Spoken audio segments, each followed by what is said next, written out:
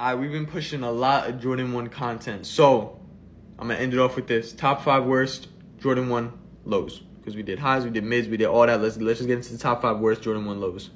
Honestly, we could pick any of the new Jordan 1 lows. If you guys know the difference between like the Jordan 1 low OGs and then these new Jordan 1s that are releasing, like the tongue is different, the back tab is different. These are just terrible. It's like the mid of Jordan 1 lows, if that makes sense. But yeah, this colorway, again, reverse black toe. Like, you gotta stop just taking OG colorways and saying reverse this, reverse that. 3.0, 2.0 is like, bro, just no.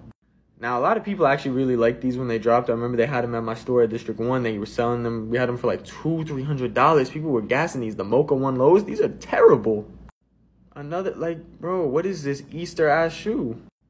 True blue, like, bro, put an elephant. This reminds me of like the 2009 Jordan 1s. They're like the Jordan 1 lows from like OD long ago. This is what they would look like. And then again, just like the mids, they're doing a fake off-white basically.